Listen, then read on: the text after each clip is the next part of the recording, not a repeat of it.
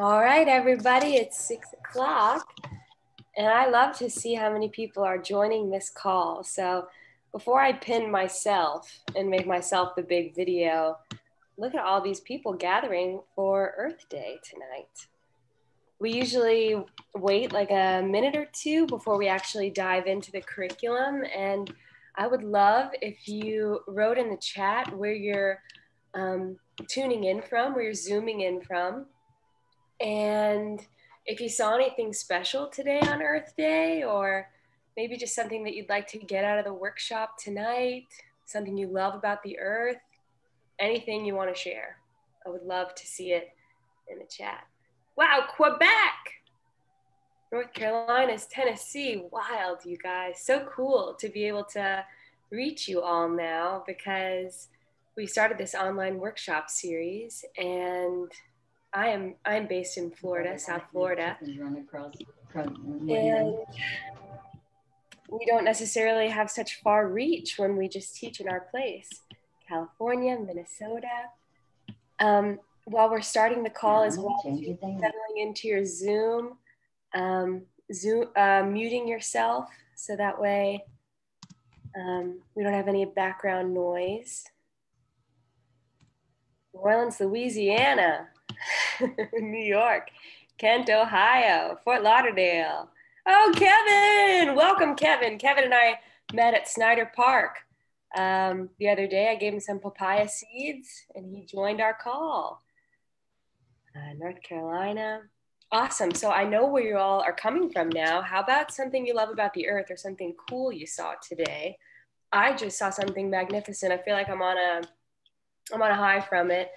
I was just laying down for 5 minutes before the call to kind of like refresh myself. And I looked out my bedroom window, and there's this big beehive up in the oak tree over my home. And each day I look at it and I'm like, man, that hive's getting big. I think it's probably going to split soon. And today the bees were swarming in an Earth Day miracle. It was so cool. They were flying around the backyard. I texted my grandma and my aunt, don't go outside right now. And I took a video too that I'll post online. Did anyone else have a nice Earth Day experience today? Did you get outside? Love to see it. Houston, Texas, Liverpool, Virginia. Welcome, everybody.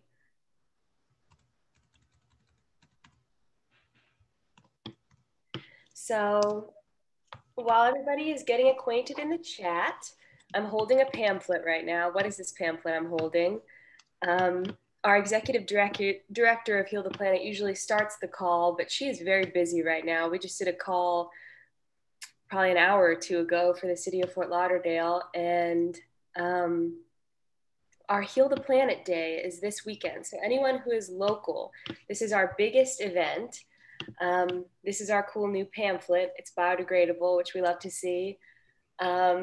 And Heal the Planet Day has all sorts of events. I'll be teaching a workshop at noon. We'll be doing like seed planting with kids, but then there's literally everything you can want to do. There's Tai Chi, there's yoga, there's food trucks, there's place to buy plants, there's anything you could want. So I will post the link right now to Heal the Planet Day in the chat for all my local friends.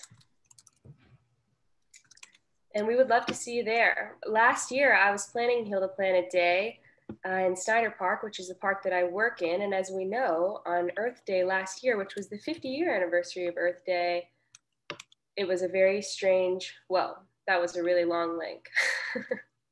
Disregard that link. Let me send a shorter link. There we go. Second one is Heal the Planet Day. But as we know, on April 22nd of last year, it was a strange world that we were in. And so Heal the Planet Day didn't happen last year, but this is our 8th annual Heal the Planet Day. It's from 10 a.m. to 4 p.m. and we would love to see you there. Heal the Planet is a nonprofit here in South Florida, and we do all sorts of educational programming to heal the planet, but also to heal our relationship with the planet. So tonight, I'm excited that you guys are here because we're going to learn some great skills for how we can do so. So 6:05, let's dive in. Our executive director was also nice enough to give us a little more time on this call. We're always trying to like squeeze it into an hour. but we'll go till a little before 7:30. I have a special surprise for you at the end. I know that we Zoom all the time, and Zooming doesn't feel very Earth Day centric, but I hope today that in our time together, you have a deeper appreciation for our Earth and a toolkit as to how to move forward to connect more deeply with the Earth. Because, you know, a lot of us love the Earth, definitely, but it's that reciprocal relationship of feeling like we are loved back by the Earth is something that is not very common these days. There's kind of this story that humans inherently are here causing harm and we can't really do much good, but that's not true. Humans can definitely come into great relationship with the planet. And so tonight you're going to be learning some great skills around doing that, specifically through food forest gardens. So let me pull myself up. Whoa, that's me, I'm big. So I'm gonna be sharing my screen tonight. We have a couple visual things to pull us through this presentation. In the past, this has always been a favorite class for a lot of my students in person. Our theme for spring, for Heal the Planet, this is our first class. So it's going to be, this one is how do we design a food forest? So we're going to be learning design from the living world and looking towards patterns in nature to design our garden. Because a lot of times when we think about growing food, we think of straight lines, we think of boxes, we think of big agriculture, which is like lots of long rows. But the food forest is the way that nature has grown food since the beginning of time on our planet. So we're going to be learning how forests come to be and how we can create those sort of systems to support ourselves, but also to support life around us. I live in a very busy urban environment. Just today, there was a car accident right on the street in front of my house. And during that call for the Earth Day call, there was a lawn blower in the background blowing leaves. And I definitely live in the urban environment. However, I got to see the bees swarm today, and I saw a monarch caterpillar outside and many butterflies today, a green anole. And when you create these sort of systems, like I'm looking at right outside above my computer screen, you invite in a place to connect with the living world and remember who you are and why we're here. And then also you get to obtain the yield of food and medicine right outside your front door. So I'll stop being a hype crew for the food forest and let's just dive into it. So I'm gonna introduce myself. Sorry, I haven't even introduced myself. My name is Megan.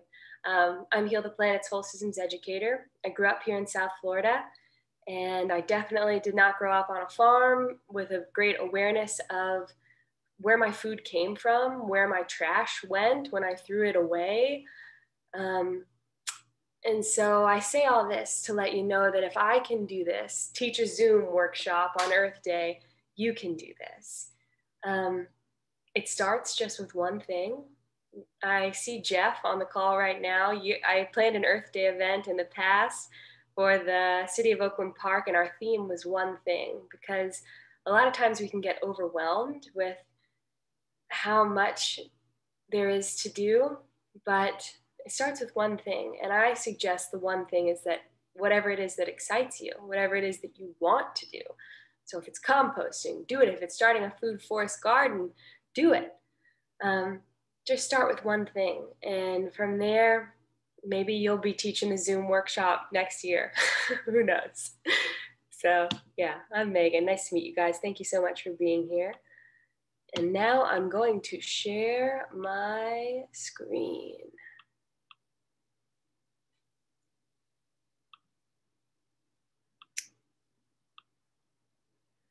All right, can everybody, I see Jeff, Amelva, and Elizabeth. You guys are my top three I can see. Can you see what I'm sharing? Nice, thanks for the thumbs up, gang. Okay, so now we will play from the start. All right, dear friends, so let's dive into design tonight. Our two workshops after this will be how do we actually tangibly create a food forest? And then after that is how do we care for it? Once the system is started, say a pest moves in, say a hurricane rolls through, what do we do when things change? Because constantly things are changing. So what we're looking at right now is the cover of the Permaculture Design Manual. And what I teach is permaculture design. Permaculture started as permanent agriculture, but it has evolved into more permanent ways of being in the world. However, I studied philosophy in school, and I'm sure many of you know nothing is permanent. We're all not going to stay here forever. But there are more regenerative ways that we can go about doing things. And so I like to focus on it through the lens of gardening and growing food.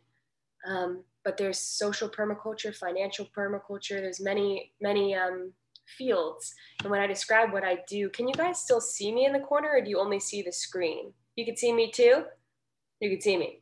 Okay, so I'm always doing this hand gesture when I describe what I do. We're trying to have this feedback loop, the snake that we see right here, that circular pattern. That's what we're trying to create when we're creating our systems. Somewhere along the way, we forgot that nature doesn't waste. And we started to throw things away, even though we know away is just a place away from our house. And so what I want to inspire you guys in this workshop is aesthetically pleasing ways of harnessing that energy, maintaining that energy on your site. Okay, so what is a forest garden? It can be kind of confusing when I teach my nature tours, when I go on the nature tours, because we are growing food in an actual tropical hardwood hammock forest. However, I'm going to show you a little PowerPoint at the end of this, just very briefly, of a food forest that we started in an open lot. I think about 1.5 years. We'll see the dates on it, but the last update, we created it last summer, this presentation. So you'll get to see how you can create this just on an open lot. Me, what I'm looking at right now is my front yard food forest.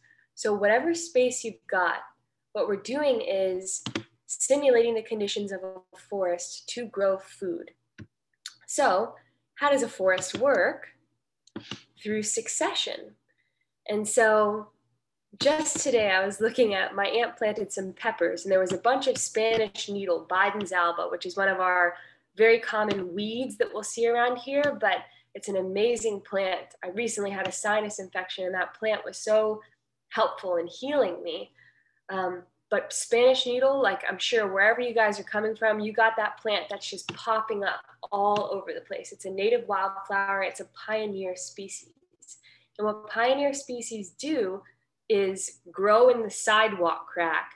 They blow in. Spanish needle, the reason people don't like it is because the needles stick to your pants. But they're hitchhikers. And so these plants will start to create a system. Pioneer species are amazing because they can grow out of the sidewalk crack. And we know once those pioneer species get started, a little bit of soil starts to build underneath those pioneer plants. And that creates space for larger plants to start to move in, like our perennial plants and grasses, moving up to shrubs, then short-lived pioneer trees, those plants that aren't going to live forever, and then finally the succession of the forest canopy, which is what every forest is striving for. But once it reaches that point, not a lot of light is reaching the ground, and those pioneer species go off to do something new. So my hope is that after this workshop today, you guys, my permaculture design teacher, she called herself a pioneer species because she would blow into towns and start some food forest systems. And then once it was started, she was able to hand it off to the perennial plants and shrubs. And then things started growing from there. So Jeff on our call right here, he is definitely a perennial plant or shrub of our Urban Farming Institute food forest. And Jeff, there's actually a picture of your garden later on in this too. So back to this slide. So that's how a forest system starts, but how we can create a forest garden is by maximizing space through stacking. And so we want to use all these different layers here. And the way we want to design is from pattern to detail. So permaculture is made up of 12 principles, And one of the principles is designing from pattern to detail. And what that means is we're going from those overarching patterns of the forest canopy. So like, what are our big trees gonna be? We wanna grow avocados. We wanna grow a mango. What is it that we wanna grow that's gonna be taking up a lot of space? And then we design down to the details. So yeah, so our canopy would be something like our mango tree. Then lower tree layer. I'm going to mention plants that are in the tropics, but if you're interested in learning plants for your place, we're going to talk about that in the next workshop, more in the details of specific plants. But you can also look up as well your hardiness zone. So like where I'm located in zone 10B. And so you can look up whatever California hardiness zone, wherever you are in California. California is a big state like Florida. We got a couple hardiness zones. And then you can look up permaculture plants for, or food forest plants for zone 10B or whatever it is. So moving down the canopy, we got our, say, bananas, papayas, shrub layer could be things like elderberry, Mysore raspberry. I'm getting my first raspberries this year. Maybe if you're in a more temperate place, you got blackberries and blueberries. Herbaceous. So I see comfrey on here. Comfrey is a great support species. That's our lower herb, kind of like hanging out in the lower understory layer in the dappled light. The rhizosphere is underground. Those are our root vegetables and root crops. For here in the tropics, that could be like cassava or yucca, sweet potato. Radishes can help break up compacted soil. Then our soil surface layer, things that are right on the ground. And then climbers as well too. A fun Earth Day activity I did today was I saw a mystery bean popping up in my garden. So I made a little teepee. I like to make a little teepee for it to climb. So we can maximize space through those climbers, even climbing up our canopy trees. So I always say before my nature tours that I'm going to present a lot of information tonight, and I didn't say that, but I am, and it's just because I'm excited. Sometimes I'll even lose my voice because I get so excited. But whatever's meant to stick with you tonight will stick with you. So don't try and remember all of this. Also, Heal the Planet has been great at recording these. We're recording right now. So you can receive a copy of it. We post it on our YouTube page. So don't try to remember it all, just enjoy. It's Earth Day, relax. All right, I'm trying to click, it's not happening. Okay.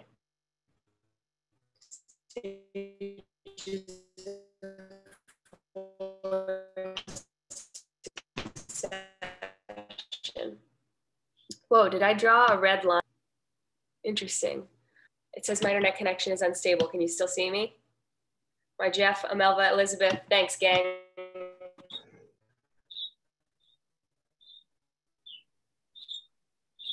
All right, forest. So we want mainly perennial plants in our food forest system. There's two words, perennial and annual. Perennial means it comes back year after year. Annual, think annual one. Those are plants that are only going to live for 1 year. So perennial plants we want to self-seed or just hang around. Like here in the tropics, since we don't have a hard freeze, we can keep plants in the system for many years. We also want support species. Support species are often overlooked when we're creating a system. A lot of times we focus on productive species. Productive species are fruit trees. They're all the fun, exciting stuff where it's like, yeah, avocados, mangoes, as we said before, I want to grow all that. But then support species are really important in a system because that's what keeps us regenerative. So support species are plants that support the productive species. Support species are nitrogen fixing plants, which if we go to the big box store, we order fertilizer online. It's usually a blend of NPK, nitrogen, phosphorus, and potassium. So there's certain plants that do that stuff for us, and we can have those plants in our systems to chop and drop and feed to other plants.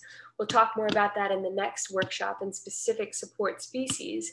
But these plants are amazing, and a lot of them can feed us too. Like one of my favorite here in my place is pigeon pea. If you've ever been to a Caribbean restaurant and had peas and rice, peas and rice, peas and rice are delicious. And also they fix nitrogen in the system. So nitrogen is a molecule in the air that these plants can store in their root nodes with this symbiotic relationship with a bacteria called rhizobium. This is all just big words to say truly plant magic. And those plants will take nitrogen and feed it to other plants.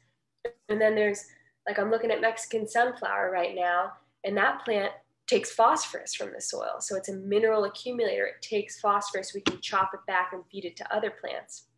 So support species are just as important as our productive species in order to have a regenerative system. We want self-renewing soils with fungi and microbial and well-developed soil life. And the way that we do that is by keeping the system a forest, allowing those leaves to fall and not raking them up. Well, actually, you can rake them up. We're going to talk about that in a little while. But it's really important that we keep those things, because if we think about the forest, that leaf that's falling to the forest floor falls there and it creates soil, and the fungi feed on it and the microbial life feed on it, and it creates a healthy, strong system. We want a stable, diverse ecosystem with beneficial connections throughout it, and plant communities with healthy guilds. So guilds are a great way to start a food forest. Guilds are essentially a tiny food forest.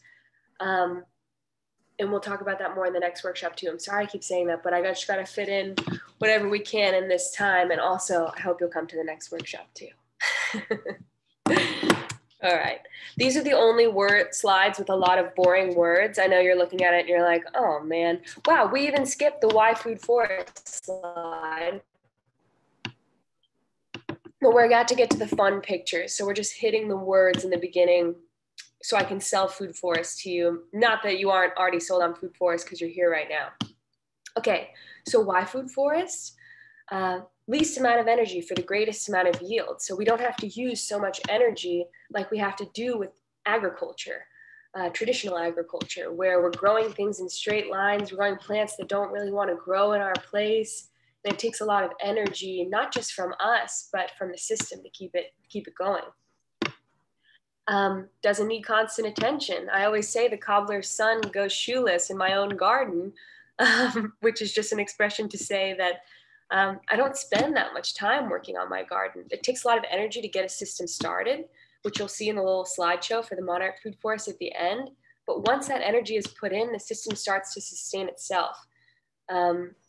Wildlife habitat and biodiversity. This is one of my favorite reasons to have a food forest. To see those bees today, man, put me on such a high before this call. It was truly such a blessing to see, and to see life still hanging on in the urban environment, and to provide a space for the living world right outside your front door is wonderful, because a lot of times we feel like we got to go to a national park or something to connect with nature, but we also forget that we ourselves are nature. Even in this little box that we're in, we are nature.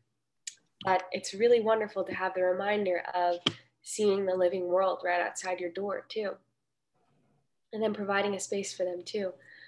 To work towards resilience and sustainability and regeneration of our communities, maximizing space through stacking. So I have a very small, let's see if we can just turn the screen around because I'm talking about it.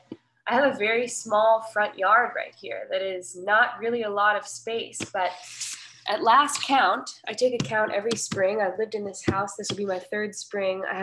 Last spring I had 150 edible medicinal plants growing in this very small space. Oh my God. Wow. I don't know who that was, but I love that came through. But yes, you can do that. So you can maximize the small space that we have. And this is especially important when we only have the space that we've got. It's a long-term food solution with little upkeep. So I was on a call with a 4-H club yesterday. We do permaculture calls together, and we were talking about food security and things like that. And we were saying, it's interesting. We think that we have food security because we go to the grocery store, but even now in this last year, it's felt a little rocky on whether we do really have food security. But then when we really look at the food at the grocery store, we see that it's either sprayed with glyphosate, which is very not good for our systems, or it's very depleted in minerals and nutrients because it's picked so early. And so to be able to eat a living plant right outside your door, the life force energy is unbeatable. And most of all, for me, the reason why Food Forest is a place for reunion with our living world. I know for me, the times that I felt the saddest and most lost in my life is when I feel separation from the living world. And so to have that space to reconnect at any time is a real blessing. So this is the last word slide, I swear. So good design never ceases. Keep this mantra in mind as our design workshop. We want to have an ever curious nature for how living systems evolve. We don't want to beat ourselves up. We don't want to say, man, I failed at that. Instead, what we want to have is this positive, excited, curious mentality about reconnecting with the living world. And the way we can do this is by creating a little feedback loop. So we start small, we plant our little guild and we observe how it goes. And then we say, this plant's working, this plant's not working. Maybe we move that plant somewhere else. Maybe it's too far gone. We chop and drop, we feed it back into the system. But a good feedback loop is constantly just reevaluating, rechecking things out, and doing it with a sense of joy and lightness rather than being hard on ourselves. When I tell people what I do, a lot of times people say, oh, I don't have a green thumb, but green thumbs don't exist. Really, the truth is that it's all about relationship and learning from the living world and just taking our time and being kind with ourselves through the process and enjoying the process too. That's the most important thing.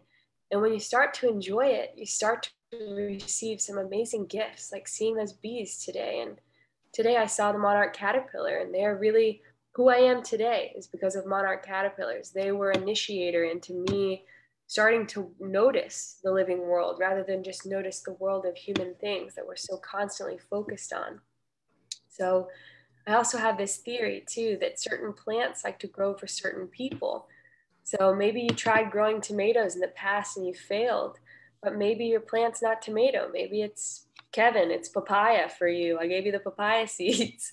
Maybe it's not papaya for you though, but like for me, I can literally just scatter papaya seeds and it's great.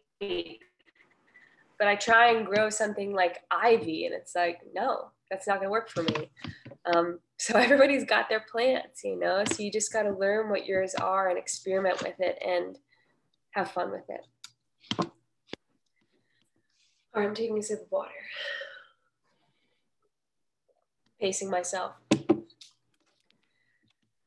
How's everybody doing? I can only see Jeff, Carol, and Amelva, but I hope you're having a great time. Yes, I am learning. Okay, great. Let's keep going. So what we see before us now was I worked on a site on the Big Island, and this was in our little work shed, and these are the permaculture principles. Can everyone else see that red and yellow line, or is that only me? You can see the red and yellow line? That's so weird. I don't know what that is, but it just showed up. So let's deal with it because I'm not a Zoom expert. But what we see in front of us is the permaculture principles. And if you're interested in learning more about the permaculture principles, I created my first online class. It's on my website, which I will link to at the end of this. And I'm about to post it soon. So if you want to learn more, it's a great philosophy and it's kind of our foundation for moving forward as growers. This is called the permaculture flower. So these are all just design tools that make us stronger designers. And like I said, there's a lot of words here, so you don't have to I see Jeff like looking closely at the screen. Yeah. There's a lot of words on here. But essentially what the permaculture flower is, it's providing ways for us to expand beyond the ethics and principles through tangible practices. So I mentioned we're talking about it through the lens of gardening and the food forest, but it can go beyond that into finances, economics, building, land and nature stewardship, technology, education, all sorts of things. So you can just look up permaculture flower if you want to read this list a little more.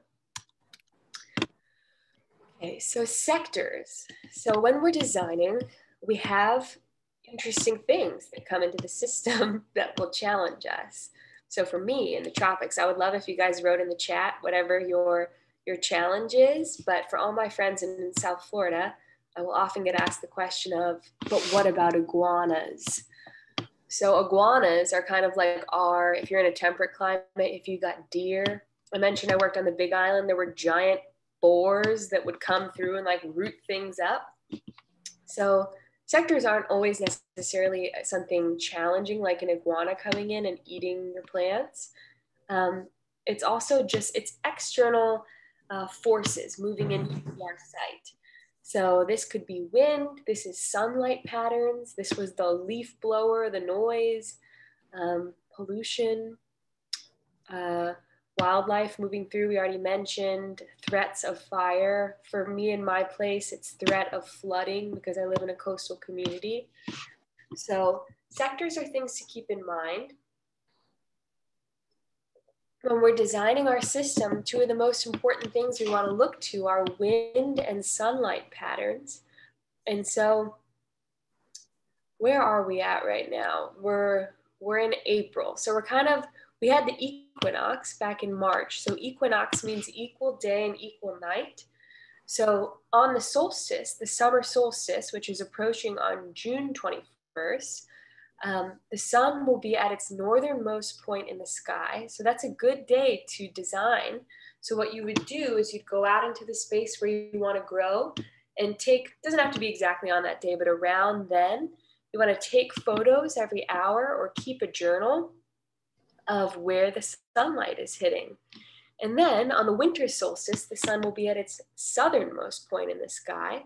So it's important to know this stuff so that way we can plan what goes where. But something I want to emphasize to you guys too is that don't get caught in the weeds with all this stuff. Just get started. The most important thing is just tangible learning on the ground. When we try and like map it out and plan it all out, it keeps us stuck and it keeps us in our heads. And what we want to do is get out of our heads and into the garden and just start planting things and seeing what happens. And the way we can do this affordably, we don't want to have to go to the store and buy a bunch of plants, is through plant propagation and through saving seeds. So in our next workshop, we're going to learn how to take cuttings from other plants to grow new plants. We want to grow our system in a regenerative way as well too. And there's a lot of ways we can do that. Even just going to tree giveaways too, like that your city has, is a great way to start a system. All right, the scale of permanence. So Yeoman was a designer. He, I believe, was around even before permaculture really began back in the 70s. But essentially what he created is this scale of permanence. And so what it is this how hard it is to change things. So at the bottom, we see soil. We're able to change soil fairly simply when we start accumulating biomass, we start composting, we start stopping tilling and feeding things back into the soil. And the list ascends from there into what is the hardest to change, which is our climate, which as I was reviewing this slideshow today, I was like, man, that's a little daunting on Earth Day. But it's the truth. And so what we want to do is start small. What can we change on the ground? And one of the things we can definitely start changing is soil. And there's a lot of ways that we can create healthy soil. Our last couple workshops were on soil. So if you want to review those, you can go on Heal the Planet's YouTube and watch a live stream just like this and learn about regenerative soil building. Our last one was on composting. So in permaculture, we also design through zones. So that's back to this mentality of least amount of energy for greatest amount of yield. So I saw my mom is on the call, and even when we were designing her kitchen, we were thinking about these zones. And what we're thinking about is like, oh, if I'm putting my spatulas here, I don't want the spatulas to be on the other side of the kitchen. I want them to be right where I can use them right away. So if we're looking through zones, zones are not always concentric circles like this. They're not always just as straight as can be. And a lot of times we don't even have access to a zone 5 in the urban environment. But let's move through them and see what they are. So zone 0 is our home. It's home base. And this can also be our self, like our internal knowledge and things like that, if we want to get philosophical about it.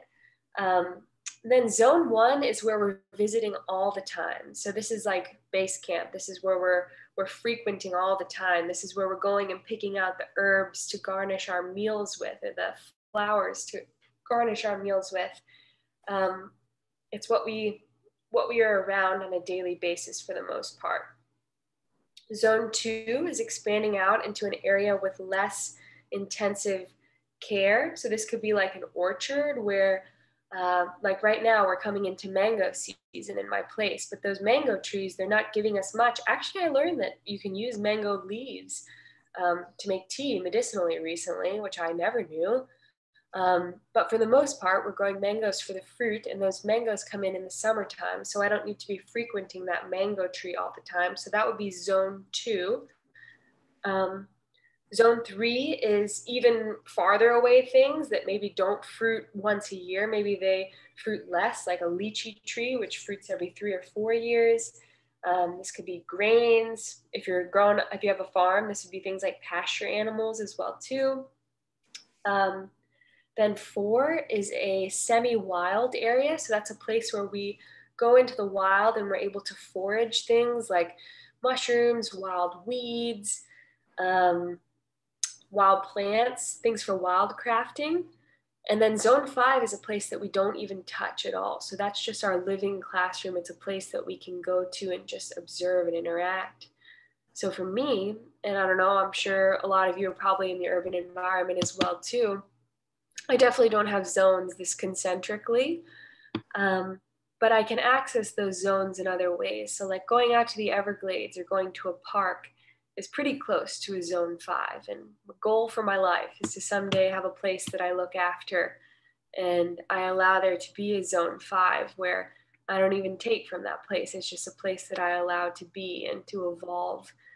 A big part of permaculture is allowing systems to demonstrate their own evolutions.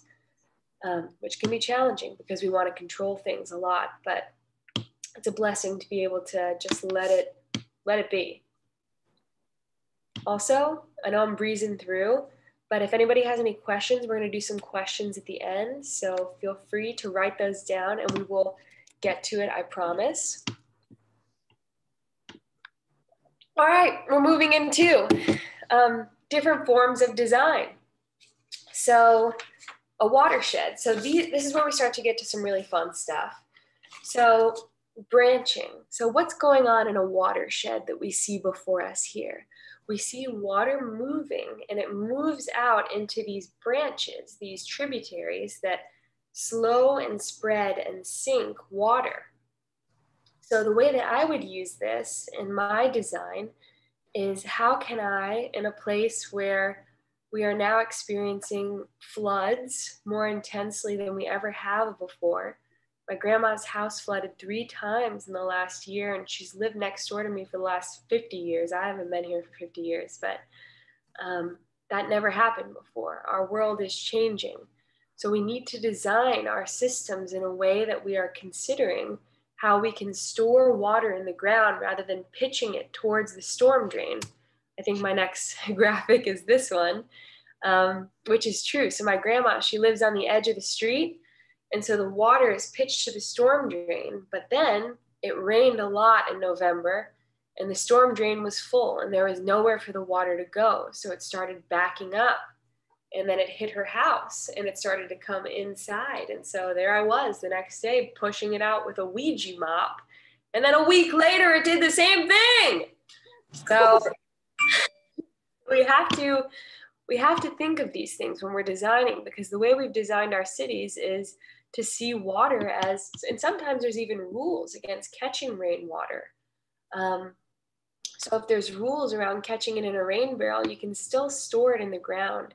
And the way we can store it in the ground is through building soil, planting trees.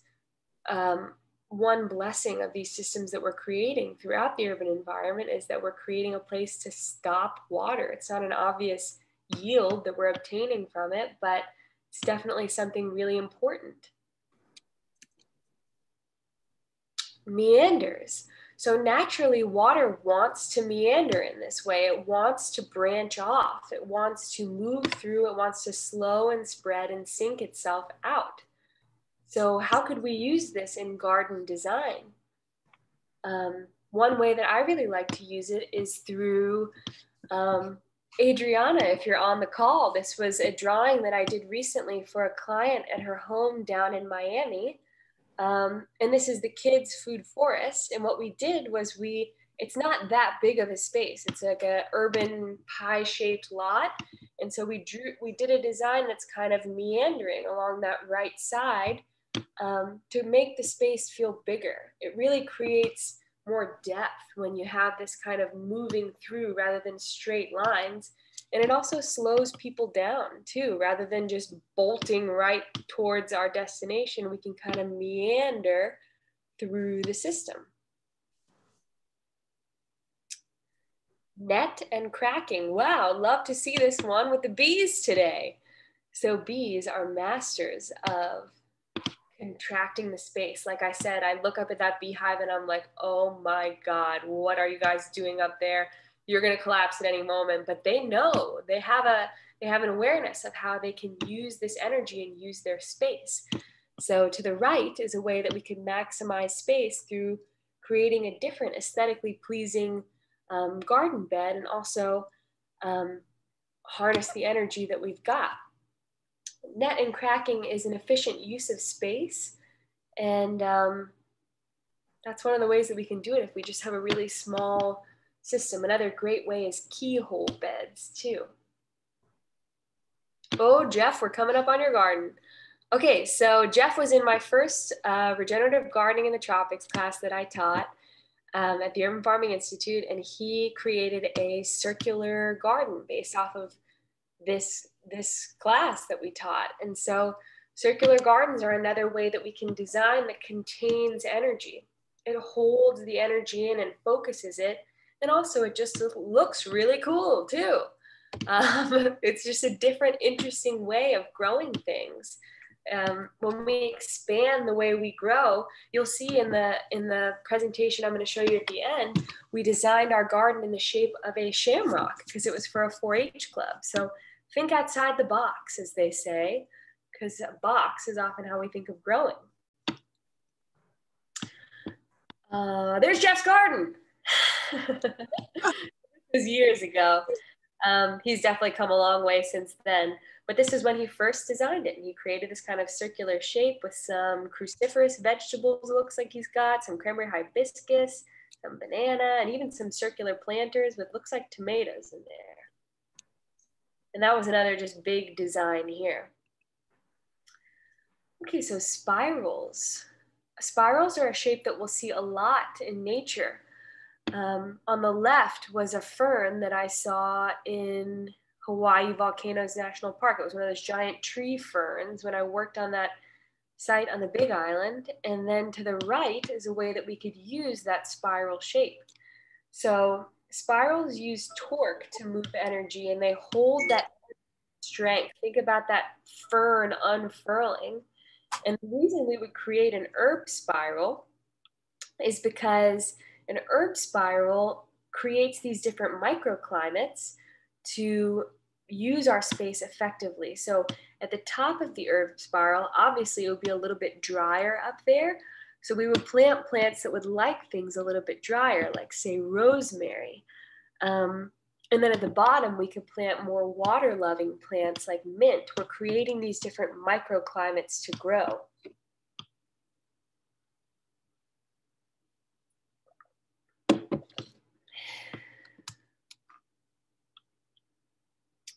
An overbeck jet is just another really cool one. This is like the shape of a mushroom.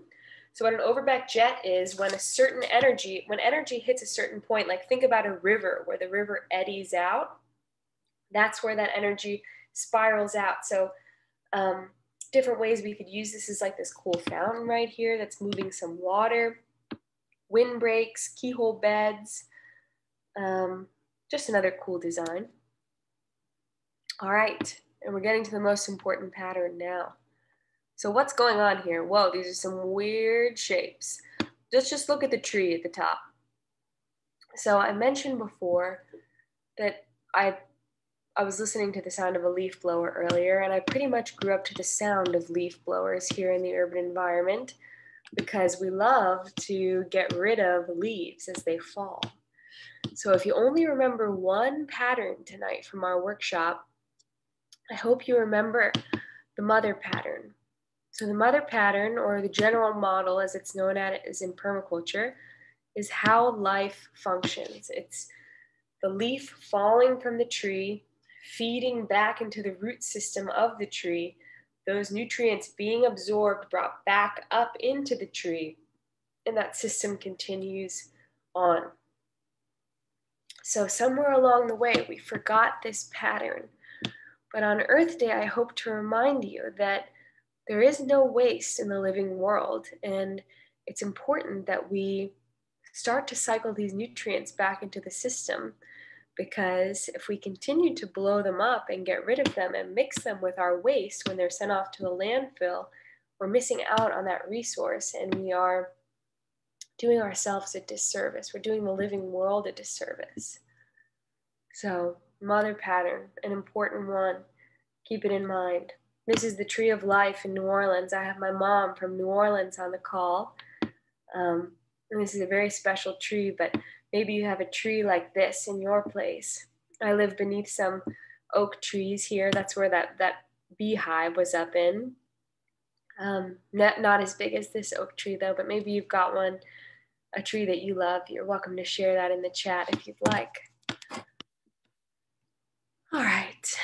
So here's just a little drawing of a design. This was one from the past, but starting to bring in some of those different shapes. But now I'm going to show you the monarch presentation real quick. But let's take a breath for a moment because I've just been going. Maybe some questions too. Does anybody have any questions? I'm going to look at the chat real quick. Ugh, iguanas. When is the next workshop you keep referring to? Our next workshop is on May 19th. So it's usually every third Wednesday. Actually, all day yesterday, I thought it was Earth Day, and I thought our workshop was yesterday. But we did it specially on Earth Day. So it's on a Thursday, but we're usually on the third Wednesday of the month. Never thought of a spiral planter. Love it. Thank you, Garrett, for sharing New River Gardens. Terrace gardening is similar, eco-friendly. Yes, terrace gardening is miraculous. Not to use the green waste bin. Good question, Kevin. So here in Fort Lauderdale, we have something called a green waste bin. And the only time I really use the green waste bin is if like I have white flies. Like the other day I was cutting off some banana leaves and I noticed there was white flies underneath. There's something you can do called solarization where you put a tarp over your diseased plant matter and the sun will kill it. You can also have a fire with those plants to get rid of it. But because I'm in the urban environment, I have a small space. I don't have that access to that right now. So I'll use it very sparingly in that case. But for the most part, healthy plants, we want to just cut back and keep in the system. Wondering how long to wait for a comeback after a freeze. Good question. Because I don't live in a place where there's freezes, I'm not an expert on freezes. But I think it just goes based off however long you want to wait. I know sometimes it can be uncomfortable to sit with plants that look like they're dead, Or maybe some of my friends in the temperate region, you could respond in the chat to how long it usually takes for plants to bounce back if they got burned in a freeze. Is leaf burning illegal? Is leaf burning legal here? Not exactly sure. You can have fires and things like that, so you could do it in that case. But I also know that sometimes it can be challenging in the urban environment with neighbors and things like that. All right, let's get to the monarch presentation. So now, to give you guys a little excitement and hope of a food forest garden that has already begun.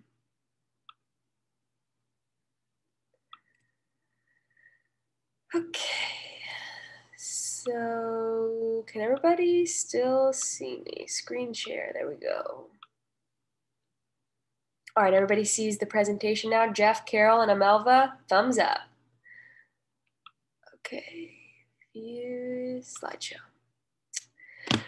All right, so the Monarch Food Forest was created by the Monarch 4-H Club, and whoa, that just changed on its own.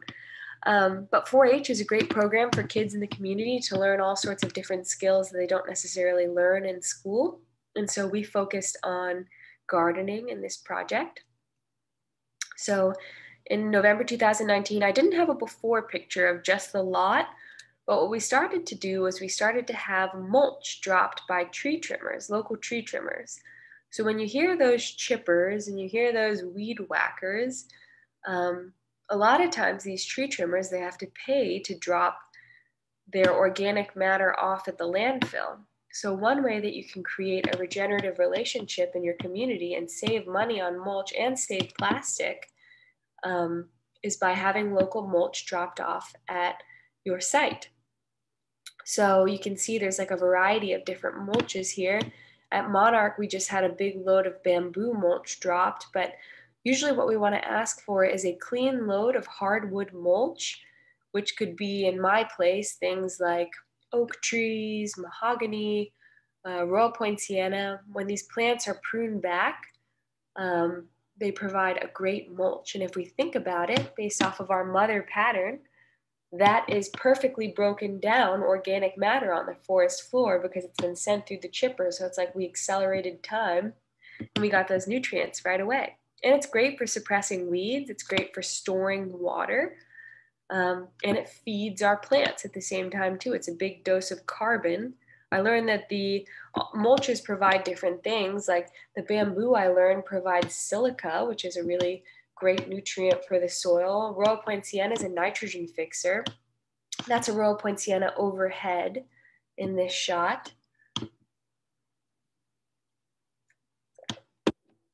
So what happened next? August, I can't see, I think it's August 2020, there we go. August 2020, so this was November, so that was just a couple months later. So how did we go from that to this? Let's find out. Oh, it's another question about why food forest, but we already talked about this. But maybe there's some other ones on here that pique your interest. I'm very interested in community food forest gardens like this, where neighbors can come and learn and exchange resources. I work in one of our city parks too, and I think it would be wonderful if we had more places like this where you could come get cuttings of certain plants and bring them back to your garden, or we can come and share in the harvest together and use these open lots more effectively. So there's a bunch of different things to kind of pique your interest on here. I won't go through them all. So yeah, we began in the backyard. We did sheet mulching. So this is a great way to build garden beds. You'll learn about the specifics of this in one of our soil workshops from the past. But you can see we created a little shamrock, a mini shamrock here in the back. And we did it through sheet mulching with cardboard and just using bricks that we found and mulch and compost. Local mulch, here I am hyping it up again. Free resource that builds soil on our sandy limestone bedrock. So then we expanded out into the open lot next door. So this is what you saw in the beginning. So this is just a neighboring lot next to the 4-H club. And you can see it was just kind of overgrown with plants here. And so what we did to first suppress those plants, rather than digging things up, tilling the ground, we just started to lay down mulch because we knew that we weren't building a lot of soil there. It was just ground being mowed over and over again. And so we just started laying down mulch, and the one thing led to another, and we started building soil and creating a hospitable place to plant. So yeah, the foundation is the soil. So that's Leanne right there on the left. She's the head of the 4-H club. And so we laid down our mulch, and then we started to lay out our space for the garden too. And we decided we wanted to do the trail in the shape of the 4-H clover. So we had that kind of meandering shape once again to move through the food forest. So you can kind of see the shape here. We laid it out with coconut husks because our beekeeper, Keith, he has a side job where he slings coconuts. He gives out coconut water, so we have an excess of coconut shells. So get creative with whatever excess you have around. Maybe it's logs. Maybe it's like on the Big Island where I work, we had an excess of lava rock, so we would use that. Whatever it is that you've got, you can use that to create and delineate the space. And then you can see we started to plant our big trees. So in the front, that's a little soursop tree, which is much bigger now, a lang lang there on the left, which can get 40 feet tall. So we started to lay our pattern to detail like we were talking about. And we also planted our support species as well too. One of our primary support species is cassia, which I believe we have a photo in. Yes, so that's cassia right there on the right, that yellow plant. That's my friend Makita on the right. And she actually taught me. I remember her saying, she said, there's medicine in cassia. And there is. I always thought the medicine was in the nitrogen, but also cassia is a really amazing plant for the body too. It's known as candle bush because it has those beautiful flowers that kind of look like a candlestick. And then some other great plants coming in, like in the center is callaloo, which is a wonderful green that just, you can't stop growing it. It grows, it's in the amaranth family, those seed heads spread all over the place. And then some blue basil on the left, which our bees love. We had some bananas we planted along the back edge. So this was August 2020. We've already received like 3 or 4 racks from these bananas now. It's kind of cool to be looking at this now. On the left, those are some of the 4-H club members just planting trees from the tree giveaway. I think they're planting jaboticaba in that, which is like a very rare tropical fruit that we got free from the city because they were just giving them away. There's our beekeeper, Keith. And so then, as we know, it was a blessing because we didn't know that this time last year everything would be so different. But we started the system back in November before March of 2020, and we planted a cover crop of Seminole pumpkins. And so I, at this time, was actually down in the Keys, which is where my dad lives, kind of just hunkered down, teaching online too, and not tending to this garden. And so the Seminole pumpkins spread over the ground. And when I came back, we had a huge harvest of Seminole pumpkins, which was pretty great. It suppressed weeds, and it started to build soil in the system as well. There's Leanne on the right. I just love her. So here's the backyard. This is a watermelon that just popped up out of nowhere. We had some mystery. We've started another food forest since this one called the Atala Food Forest, named after one of our native butterflies here. And just today on that Fort Lauderdale call, I was holding up like pumpkins and sweet potatoes and a butternut squash. And I was realizing all of this was stuff I didn't even plant intentionally. When we just provide a place for nature to grow rather than just thinking we got to mow the grass over and over again, it's amazing what pops up and what comes to be. And that's Lawrence. And he's like, whoa, there's a watermelon, because he was the one who first spotted it, which was crazy. We all shared it together. This was just something we did last year. During the pandemic, we handed out cuttings from the garden. We distributed them to a local high school. That's Mr. Newman.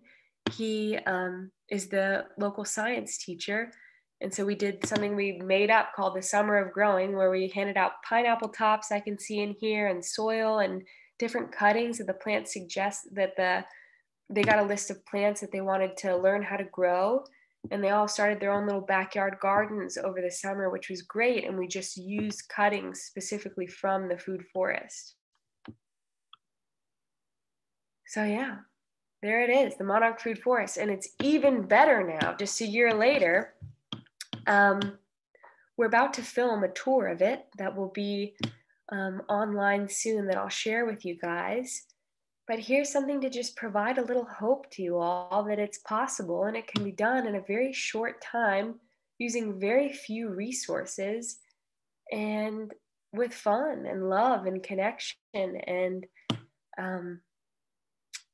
just excitement. So I hope that feels good to you guys. Let me get on out of here. All right, so I'm going to come back to the chat now, see what's going on in the questions. Mulches help to protect against freezing, and rhododendrons definitely make a comeback even when they look awful. Thank you, Amy. Thank you for sharing that. Love to mulch. Mulch is always such a useful thing. Burning of waste is prohibited with city limits in most places. Call the city and check in your area. So yeah, sometimes it is prohibited. So that would be a chance that we could use, Kevin, like you were asking, that would be an opportunity to use the green bin, should you feel that you need to. But for the most part, if it's a healthy plant, we want to keep it in the system. We want to chop and drop it back. Heal the Planet said yes. I'm wondering if that's Noelia. Noelia, have you joined our call? Yes, I have. Awesome. Well, I'm going to pause for a moment before our little surprise at the end. So do you want to share a little bit about Heal the Planet and Heal the Planet Day? Yes, of course. So I'm Noelia. I work with Heal the Planet and I work with Megan. So we have our biggest event coming up. Can you see me? I only see, can you see me, Megan? Yes, I pinned your video.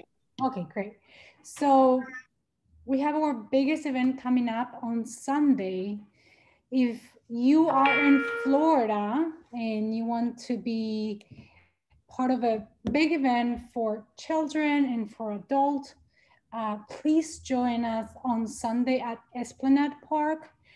That is right by the Museum of Discovery and Science. It's a free event, but we require registration. So if you register in advance, it will be an easier step when you get there. We have all kinds of activities for adults and for kids, from yoga, meditation, Tai Chi.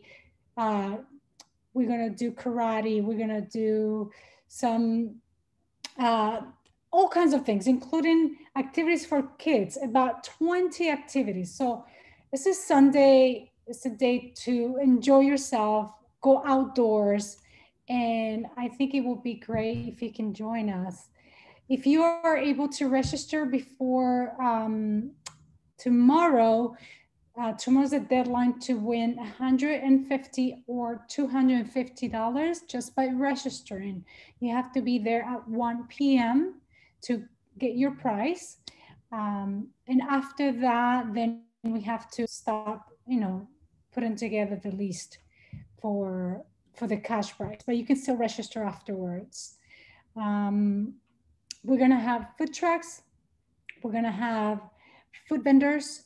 We're gonna have all kinds of, like nonprofits are gonna be joining us, and they're gonna be presenting their nonprofits, and it's gonna be like for everyone. So even if you're a teenager, if you are,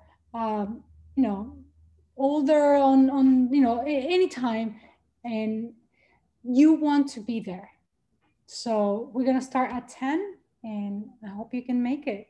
We're gonna send you the link. I think Megan already put it here. Oh, So that's a QR code. Let me see if not, I'll send you the link because it's a little, yeah, that QR code is working. If you want to register, you can do that. And if not, I can quickly send you the link to our event.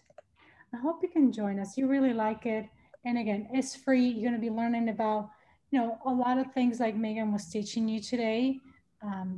So I'll put the link in the chat. Thank you, Megan. And thank you for joining us today. Thank you, Noelia. Can you see? I shared my screen. I was trying to share the flyer. Yeah, you did. You shared it. I shared it. Okay. Yeah.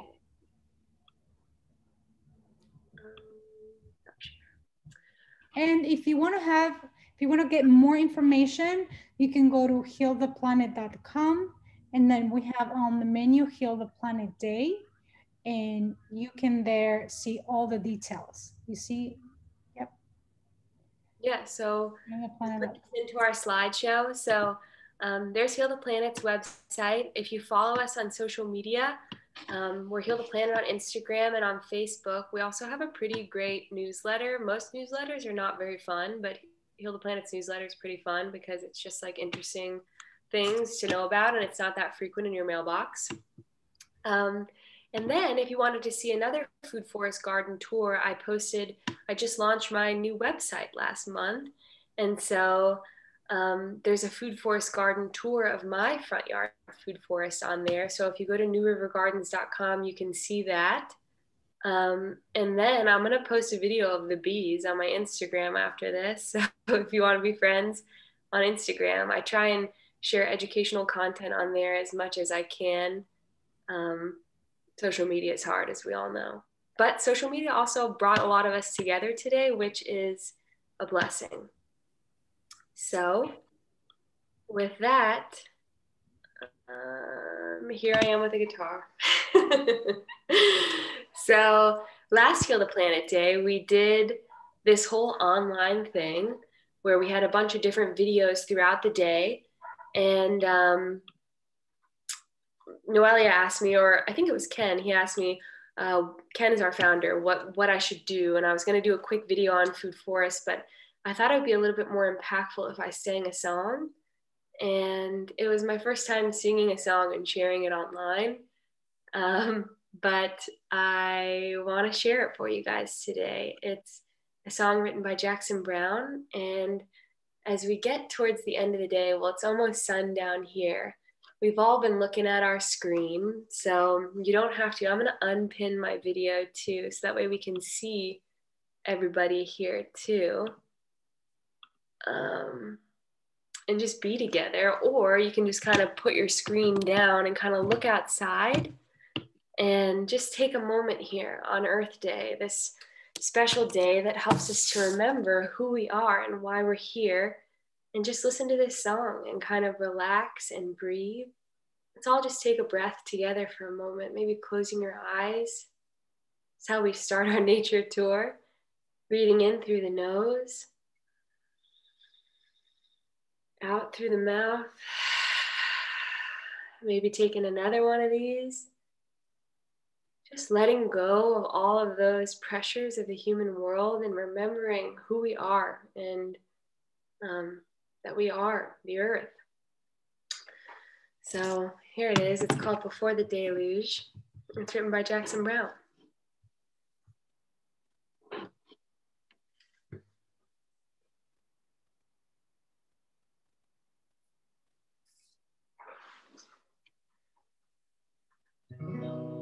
Some of them were dreamers, and some of them were fools who were making plans and thinking of the future.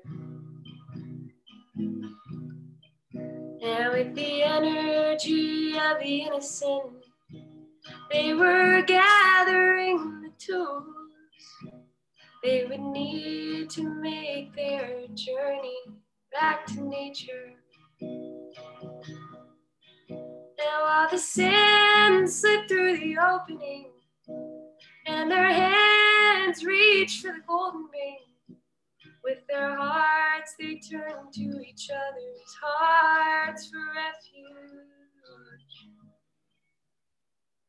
Troubled years that came before the deluge.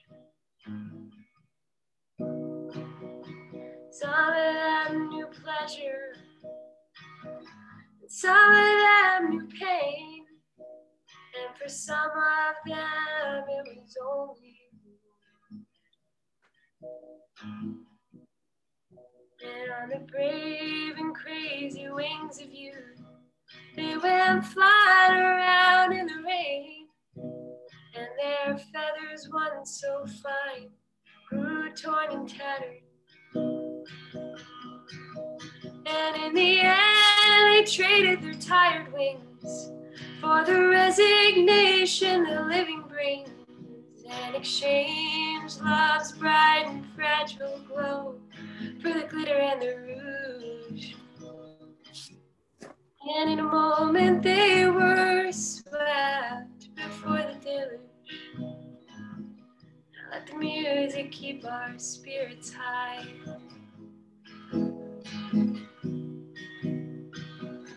Let the buildings keep our children dry. Let creation reveal its secrets by and by. By and by. And the light that's lost within us reaches the sky. Some of them were angry at the way the earth was abused by the men who learned how to forge her beauty into power. And they struggled to protect her, only to be confused by the magnitude of the fury in the final hour. And when the sin was gone and the time arrived, in the naked dawn only a few survived. They attempt to understand a thing so simple and so huge, believe that they were meant to live after the deluge. Let the music keep our spirits high.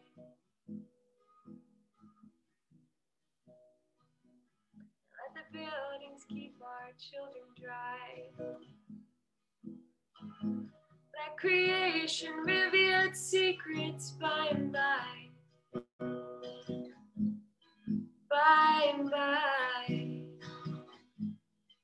When the light that's lost within us reaches the sky.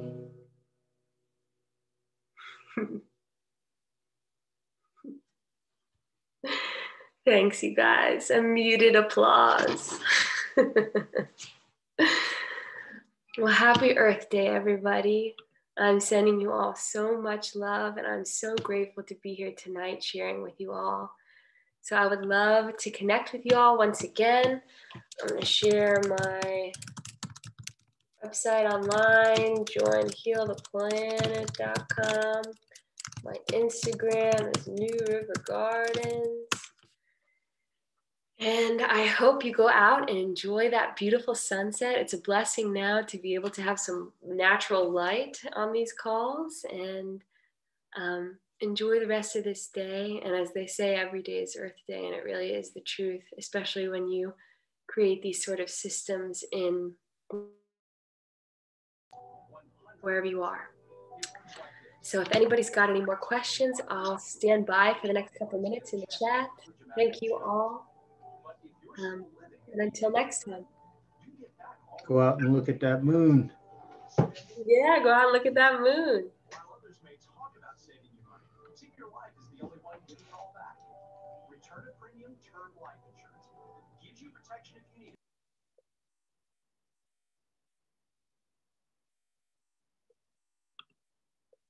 What was the name of that song? Before the Deluge by Jackson Brown.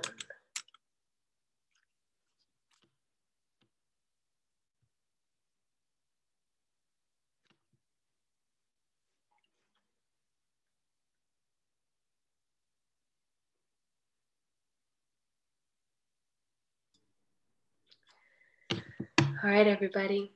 Are these presentations on YouTube? Yes. So I'll link to Heal the Planets.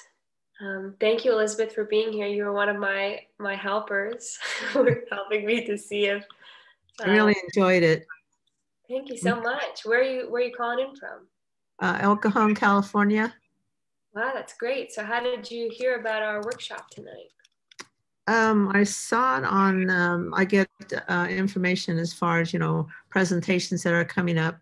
And I'm also taking horticulture classes at a local college. And this fits right in with what we're talking about. Wow, that's great. I like the garden designs. Awesome. All right, I'm sending the link right now to Heal the Planet's YouTube page. And I believe there's a channel for these. Yeah, so it's under permaculture.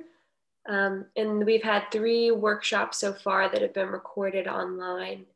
And they're focusing a lot on soil. I see the first one was Intro to Permaculture. So learning about permaculture and things like that. I am taking the soils class right now, so it's very interesting. That's wonderful. A lot of times when we think of gardening, we think of plants, the fun stuff, but the fun stuff is really in the soil. And I think of one of my bosses, he'd always say, "We don't feed the plants here." And then he'd pause and then he'd say, "We feed the soil." And it's the truth, that's where the nutrients are absorbed. It's the most important part, according to my instructor. Definitely. So Kai has a question. What is the difference between using regular soil versus organic soil if you buy at the nursery? So Kai, excellent question. Regular soil versus organic soil. A lot of times when we buy soil in the bags too, they're not very full of nutrients, but I would recommend buying the organic soil because the regular soil can have, but it's really hard to even delineate between those things now because glyphosate is so present in our systems. It's water soluble, so it's like absorbed by everything. There's even my organic garden where I don't spray it comes through the rain. But organic soil would be a lot more nutrient dense. Hopefully you would look for things like mycorrhizal life, bacteria, fungi, manure, things like that would be a good blend to focus on. Thank you for your joy and energy, Rebecca. I don't know if she's still here. She is, Rebecca, I see you. Thank you, Rebecca. All right, does anybody else have any more questions? Comments? This should be online in a couple of days. Bat guano, yeah, bat guano is great. Bat poo.